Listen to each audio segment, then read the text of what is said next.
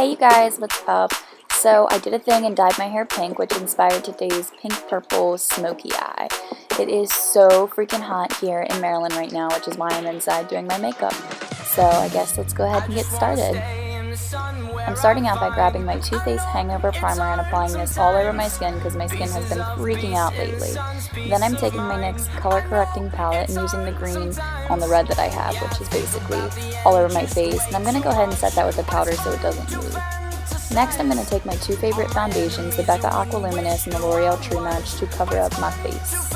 Next, taking the Tarte Amazonian Clay Concealer and the Maybelline Age Rewind, I'm going to go ahead and conceal and bake my face. And that's it for today's tutorial, guys. I hope you guys liked it. Just kidding. I'm going to go ahead and take the NYX Tame Frame Pomade and fill in my brows, and then use some more of the Maybelline Age Rewind to sculpt them out a little bit more. Using Summer Yum from the Too Faced Peach Palette, I'm going to go ahead and transition, and then use a hot pink shadow on the outer corners of the eyes to start using some color. And then using a purple from one of my Morphe palettes. I'm not sure the name of it, but I'm going to list it down below. And I'm going to go back and forth and transition both of those together until I'm happy with the pigment and the blend between the two. Next, I'm taking my MAC Mineralize Skin Finish to brush off that bake, and I'm using the Summer Yum in the purple color underneath my eye to smooth it out. I'm then taking my Tarte Silk Liner in navy and lining my waterline, and using my Too Faced bronzer in like the medium deep color to warm up my face.